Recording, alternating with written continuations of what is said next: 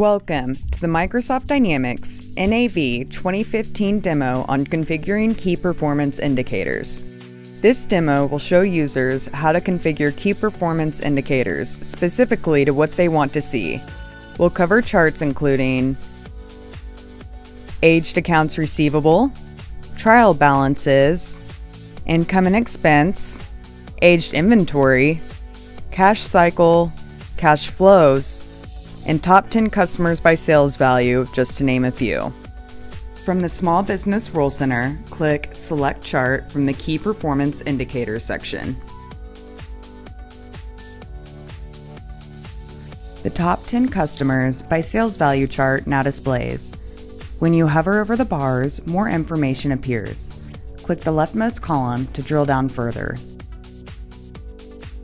The corresponding customer card will pop up. The rightmost column displays all the other customers that rank lower than 10th place. When you drill down, a list of all customers that rank lower than 10th place opens. Let's now demonstrate the aged inventory chart. This chart shows the total inventory value grouped by the number of days that the items have been in inventory. When we click to drill down, the corresponding item ledger entries are shown. We can also change the chart period length. The aged inventory chart changes so that it shows total value of aged inventory per week instead of per month. Let's now demonstrate the cash cycle chart.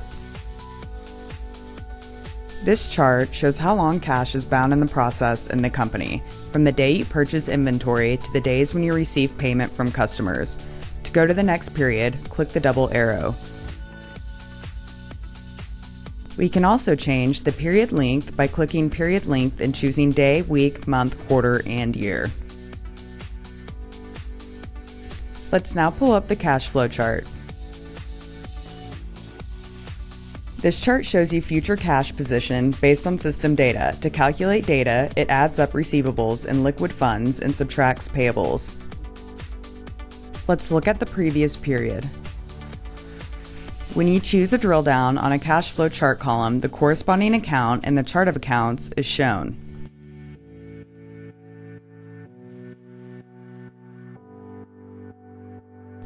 This chart gives you a quick overview of the trend in income and expenses for your company. By comparing the numbers from multiple periods, you can easily see if one or the other needs further investigation. Let's take a look at the trial balance chart. This chart provides a quick overview of the financial performance of your company, displayed in 3 periods. This chart is a lightweight version of the general ledger trial balance chart. The total revenue figure corresponds to the total in your chart of accounts. You can also shift the period. Let's drill down into total revenue.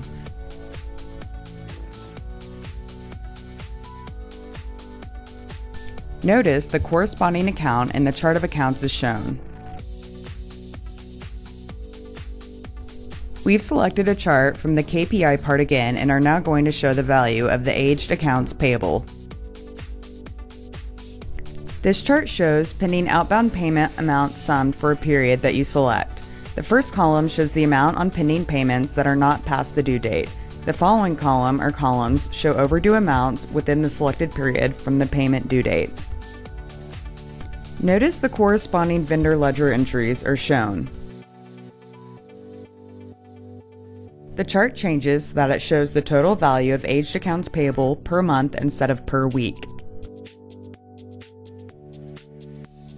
This chart shows pending inbound payment amount summed for a period that you select. The first column shows the amount of pending payments that are not past the due date. The next column or columns show overdue amounts within the selected period from the payment due date. When you choose a drill down on a chart column, the corresponding customer ledger entries are shown. This chart shows sales trends by customer group in the selected period. When you drill down on a chart column, the list of corresponding customers are shown. You can also view by period. This concludes our Microsoft Dynamics NAV 2015 demo on configuring key performance indicators.